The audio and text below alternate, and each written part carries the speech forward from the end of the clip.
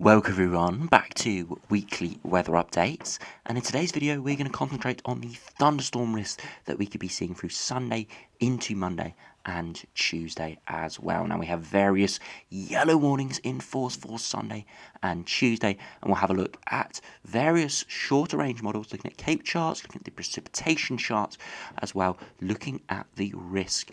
Now we've got a very hot air mass over the top of us at the moment, and we've got low pressure bumping in to that very hot air mass developing over the top of us, and that is a recipe for heavy showers and thunderstorms. And it looks like there could be some quite severe systems out there, severe storms. I've already had a quick run through these models, and it really looks one of the most severe outbreaks we have seen this year so far, or at least on the charts it looks that severe in terms of CAPE and widespread precipitation as well. So make sure you do stay tuned for this video as we'll have a look at those areas of risk, and it does look likely widespread risk, not just a small area down in the southeast or across Wales or Scotland. It looks like a wide risk of thunderstorms over the next sort of 5 days or so. So we do have yellow thunderstorm warnings in force, and we will first look at those, and then we'll have a look, as I said, at the various models. So do remember, if you enjoy my videos, make sure you like and subscribe, and remember to follow me on Twitter as well, the link's in the description. So you can see we have a yellow thunderstorm warning in force for Scotland and Northern Ireland, pretty much the whole of Scotland, apart from a few northwestern areas, and for the whole of Northern Ireland from Sunday at midday until 6 AM on Monday. Well, some places will stay dry, hit and miss thunderstorms will likely develop Sunday and Sunday night and may bring disruption in places. If you have a look at the further details, during Sunday afternoon, cloudy conditions and areas of rain are expected to develop across parts of Northern Ireland and Scotland. A few places seem likely to see heavy downpours and thunderstorms, which could bring up to around 50 millimetres of rain falling in 2 to 3 hours, leading to some disruption. These may last through the night in places. Hail and frequent lightning are potential hazards as well. High impact and low likelihood at the moment, because there is still a lot of uncertainty with it, and it is going to be hit and miss. Not all areas within this warning zone are going to be seeing the severe thunderstorms, but in Sunday this looks likely the highest risk. We also have widespread storms risk into Monday as well. Now we have that thunderstorm warning across Scotland, but we also have a more widespread warning across all of Wales, western half of England, into parts of Scotland as well, from 6 AM on Monday until midnight on Monday. As again, it says, well, some places may stay dry. Thunderstorms are likely to develop during Monday, bringing locally heavy rain and potential disruption. Again, looking at the further details, while some places will avoid them, thunderstorms are likely to develop increasingly widely as we go through Monday. Storms will probably be underway for Northern Ireland and parts of Scotland by early Monday. Of course, we've got those storms on Sunday still there, before also developing across parts of England and Wales by late morning and into the afternoon. Storms should begin to ease from the west later. Very locally, 20 to 30 millimetres of rain is possible in an hour, and up to around 50 millimetres in 3 to 6 hours. Hail and frequent lightning are possible. Again, very high impact, but low likelihood again. Some areas here are not going to be seeing those severe storms. Others could see a lot of rain. Now I know I've got plenty of viewers in the east, in the London area, East Anglia, South East England, thinking the only area really in the British Isles here, or at least the United Kingdom, sorry, because Republic of Ireland are not covered in these warnings, but they will be seeing thunderstorms. I'll show you of that. Eastern half are not seeing any storms, and these are the areas that need the precipitation. It does look likely these areas will see showers and storms, but not likely on Sunday. Lower likelihood on Monday, but quite a high chance on Tuesday, as we'll see with the various models in a minute. That risk comes into force on Tuesday, so I don't think the Met Office have put a warning out for that yet, because it is too far in advance. We could see it put out either today or tomorrow. I am recording this slightly in advance, so perhaps it will come out after I have recorded this. But we'll just have to see exactly what happens. But at the time of recording this, we've not got a warning there yet, but we could be seeing one put in force for Tuesday again. But it is, as I said, 5 days in advance, so still we'll have to see what happens with that. Now, if we do start on the UKV, have a look at the precipitation, and we'll also have a look at the temperatures as well. If we do start on the temperatures briefly, you can see today's temperatures You can see again widely into the mid-30s, widely 33 to 35, so we still have intense heat around, even while we're talking about severe thunderstorms, but it's this heat that's fueling it. And you can see as we head through to Sunday afternoon, still widely into the mid-30s for those areas avoiding those thunderstorms, because Northern Ireland, parts of Republic Island and Scotland, back down into the high teens and low 20s as that storm risk increases. And into Monday, those temperatures are much lower, widely, still perhaps 30 degrees in the far east and the south where we avoid those storms again, but areas to the west and the north where we have widespread thunderstorm risk, it will be a lot cooler. And that is similar to Tuesday, much more widely cooler, perhaps still 27 degrees in the far southeast. So we still have a very warm air mass. We do have a look at those upper air temperatures. Still a very warm air mass hanging on there down into the low teens, but much cooler air is spreading in and it is fueling that storm risk. Now if we do have a look at the precipitation, that's what everyone is looking at today, looking at that thunderstorm risk. You can see as we head into Sunday, showers start to break out through the early hours and become more widespread across northern and western areas through Sunday afternoon. Quite severe, some storms there, but nothing too crazy at this stage. Through Sunday night into Monday, that's where more widespread risk comes in. Through Monday afternoon, quite severe thunderstorms start to break out. Initially pop-up storms, but they could come into bands, and through Monday night again into southwestern areas could see quite severe outbreaks there. All these reds showing torrential rain and thunderstorms. And as we head into Tuesday, that shift focuses further eastwards as well. As I said, those areas in the east who want storms and need storms, you can see by this chart through Tuesday at midday, severe storms breaking out widely. Again, I doubt it will play out exactly like this because this looks like a very severe chart, but you couldn't rule it out. We have seen consistent signal over the last few days for this sort of pattern through Monday and Tuesday, widespread storm risk. But we'll just have to see. This would produce a lot of precipitation. I would expect a widespread yellow warning, and you couldn't even rule out a local amber warning and force that as well. And eventually these storms all form into a multi-celled system, could give some very persistent rain across the Midlands and Northern England. Hopefully we see that linger in the south and the east as well, as we do want that sort of prolonged rain, which would alleviate some of the drought conditions. Because as I said in yesterday's video, thunderstorms are good, they're better than nothing for precipitation, but because of the intense nature of the precipitation, the rainfall rates, it does produce a lot of runoff and it doesn't really soak the ground. We need more light and moderate persistent rain to really saturate the ground and feed and water all the plants and sort of create less drought conditions we have at the moment. Thunderstorms will help. It will fill reservoirs up, it will fill rivers up, it will help nature to a certain extent, but because of the intensity, as I said, it will produce a lot of runoff, and we could actually start to see issues with flooding, can you believe?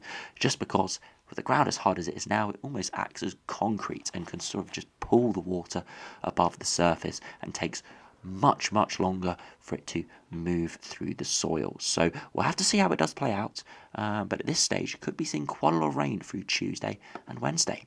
Now if we could go over to Meteoseo and have a look at the WRF, now it only runs out to 72 hours, so we can't see much beyond the early hours of Monday, but as I'm recording this, but we will be able to see that there is quite a lot of significant cape brewing. So if you do start on those cape charts, you can see through Sunday or through Saturday, nothing too much, but it's as through Saturday afternoon, cape starts to pick up, but we don't have a lot of trigger at this point. But it's as we head into Saturday and Sunday, we can see significant cape breaking out. Some of the highest cape I've seen in the UK, these purple colours showing amazing amounts of energy within the atmosphere. Again, this is most unstable cape, so for the most unstable particles in the air, once you've got that lift going up, this is the amount of energy that's available, and you could see why we've got that yellow warning in force for parts of Scotland. Even parts of northern Wales could see severe storm outbreaks there, and that just continues all the way into the early hours of Monday. Widespread cape, so these storms could last a long time, and we start to see some come into the southeast corner as well. So this widespread cape means any showers popping off are likely to be quite intense and quite long-lasting as well. Now if we do compare that and have a look at the precipitation, see what that shows at the surface, in terms of the actual rainfall rates, you can see through Sunday those storms starting to break out and turning quite severe where they do break out, but nothing too crazy on this WRF, interestingly. So a lot of energy available, but not a lot of precipitation breaking out, obviously because that trigger is not there on the WRF run. But I would suspect with the amount of energy in the atmosphere, wherever those showers do take off, they would be very severe. So we'll have to see. WRF is a little bit more pessimistic for that thunderstorm warning on Sunday, but unfortunately it doesn't run out to Monday and Tuesday at this stage, so we can't have a look at that risk, or more widespread risk, through Monday and Tuesday at this stage.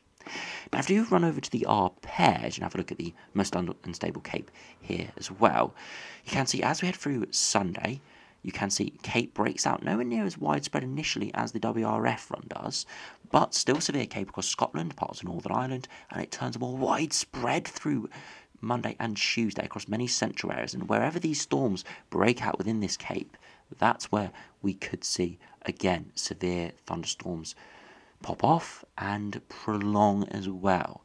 So a lot of energy around, and you can even see it into the south and the east there through Tuesday, and it is something we do need to keep an eye on. Of course, tomorrow we'll have a look at this in more detail as well, looking at this risk again, and of course more of these short-range models will have Tuesday and Wednesday in their sights, where we be able to have a much better look at the potential here. And if we do go over to the raw precipitation charts, and again have a look at Sunday, you can see those showers and storms breaking out could be severe where they do break out, and then through Monday, showers and storms breaking out again locally before turning a bit more widespread through early hours of Tuesday. Again, we'll have to see exactly how it does play out. Just a lot of precipitation around, very uncertain with the exact intensity, as these charts are showing just a lot of precipitation, some cells growing up here or there, but nothing too crazy at this stage. We'll have to see exactly how it does play out. There's a lot of energy there, just need that trigger. And again, I think it really is going to be hit and miss. It's going to be luck of the draw whether you do see these showers and storms break out. So if we do finish the video by having a look at the icon run, have a look at the the mixed layer cape here. So another value for cape again. Same sort of thing, so more energy within the atmosphere. So if you do run through, if we do skip all the way through to Sunday, you can see a massive amount of cape breaks out through the afternoon across Northern England, Scotland, and parts of Republic of Ireland and Northern Ireland as well. As we head through Sunday evening into early hours of Monday, cape dies away, but through Monday afternoon it breaks out widely across central, northern, and even southeastern areas as well through Monday, and it returns a bit on Tuesday as well. So you can see all these three models, or all four of them really, are showing vastly different precipitation charts and cape charts as well. All different positioning, and it just shows the uncertainty there still is. The models, even at the 3 or 4 day time frame, haven't pinpointed the positioning of the low pressure and haven't pinpointed the exact amount of energy and the exact triggers. And if we have a look at the raw precipitation from this, you can see as we head through Sunday, you can see showers and storms breaking out across northern areas. Could be intense where they do break out. You see some quite heavy storms there through early hours of Monday, and a much more widespread shower and thunderstorm risk there through Monday. A lot heavier there from the ARPEGE. The ARPEGE definitely on board, similar to the UKV, with a lot more heavy thunderstorm risk, and then again breaking out widely once again, perhaps a big area of precipitation into the far southeast as well. So we'll have to see, as I said, how this does sort of break out. But at the moment, there is quite a few solutions. Some showing a lot of energy, showing storms breaking out in places, but not as widespread as we'd hope, as we want to see precipitation widely. Others are much more on board with it and are showing widespread, heavy, persistent storms, including this icon run, including the UKV, the ARPEGE and the WRF at this stage, are a little bit more pessimistic with this. So we'll have to see how it does break out. Of course, keep you updated for tomorrow, and of course those weather warnings will be updated by the Met Office as well. So it is just one of these things, we've got to just stay tuned. Again, the severe storms are only really going to start tomorrow afternoon in the north and west. They do look pretty much well forecasted by the models. They do look likely to break out in terms of showers. Storm risk is going to be local. It's going to be localised, and we'll just have to see what happens with that. Of course, with storms, most of you will know it is very much nowcast situation where you have to look at the radar and see where they form. Models, of course, try their best at forecasting it, but it is so difficult to forecast where storms pop up because, of course, 10 miles can be the difference between severe torrential rain, 20, 30 millimetres of rain, and 0, just because of the nature of these storms. So we'll have to see how it does break out again. Still got another couple days until that widespread storm risk comes in through Monday and Tuesday. We'll have to see how it does play out tomorrow in tomorrow's runs, but I do think tomorrow we'll have a very good idea exactly what's going to happen. And I think the Met Office will have all their warnings in force for Monday, Tuesday, and even into Wednesday as well if we do see that risk continue. So anyway, thanks for watching. Hope you've enjoyed. Make sure you stay safe out there in the heat again today and tomorrow, and of course stay safe in that thunderstorm risk as well. So as said, thanks for watching, hope you enjoyed, it's great video, and I'll see you again for another video soon.